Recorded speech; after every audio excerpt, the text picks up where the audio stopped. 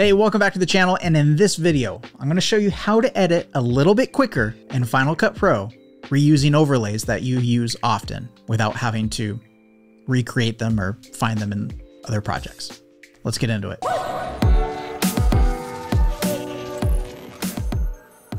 What exactly am I referring to when I say overlays? Well, overlays like these ones right here, the Instagram and Twitter. Connect with me on social if you want. But yeah, I use these in every single one of my videos, just about. Maybe you use something similar, or subscribe buttons, kind of like these right here.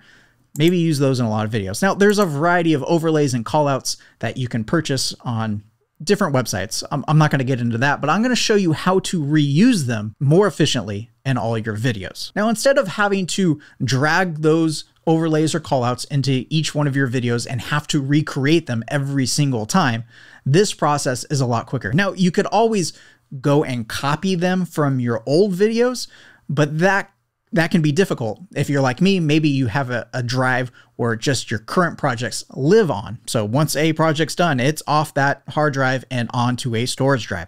So to have to, relink files and stuff, it's a hassle. This is going to be a lot quicker. Okay, here's an example from one of my videos about me, I don't know, yapping about something. But I want to reuse this Instagram and Twitter call out. Well, how do I do that if this project is no longer on this hard drive? I can't copy and paste it. I mean, I could, I'd have to go find it. But again, we're not doing that. We're trying to do things quicker. I don't want to have to recreate them either. So this is what we're going to do. We're going to select both of those callouts, as well as the little whoosh sound. Going to right click and make new compound clip. And we're just going to call this social callouts. Okay. Now, those are all a compound clip. Now, this is in another video, I showed you how to export compound clips or batch export clips out of Final Cut Pro. That video is linked up top to see how to do that. But what I'm going to do is I'm going to go over to my Smart Collections, all videos, double click that, add a new selection, used media. We want that to be the only thing selected. And now I am going to find my compound clip. There it is.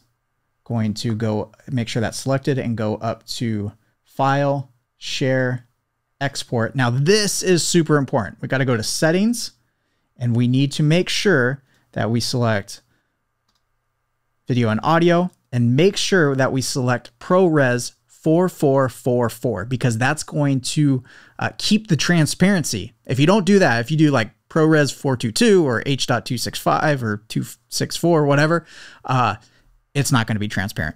And you're just going to have a black screen covering you. So we don't want that. So Apple ProRes 4444 keeps the transparency. Make sure that's selected. We're going to hit Next, and we're going to go ahead and keep that in our YouTube assets folder, which lives on our edit drive. Hit Save. All right, so if we create a new project and we're working on a project now, here's an example of just that one clip, and we want to use that overlay. So go to my Finder, make sure I go to my YouTube assets folder, and there it is, social callouts. And we're just going to go ahead and drag that up top, and bam, there it is. The cool thing is we can go ahead and resize that. We want to scale it up and move it around. We can do that. Have it take up the whole screen, whatever we want. But now you just have a template made that you don't need to recreate every time. It just lives in your assets folder. Drag it onto each project that you want to use, and it's always going to be there, and it's going to be a lot quicker. You don't have to search for it through old projects. This is great if you're doing client work and you need to reuse those overlays a lot. Just export them as Apple ProRes 4444. Keep the transparency, and you're good to go. This is a technique I use. I use it for my intro, my outro, these callouts. I don't have to recreate them every time. They're just assets now, and I drag and drop. That's it. All right. Hope this video was helpful. Give it a thumbs up if it was. See you in the next one.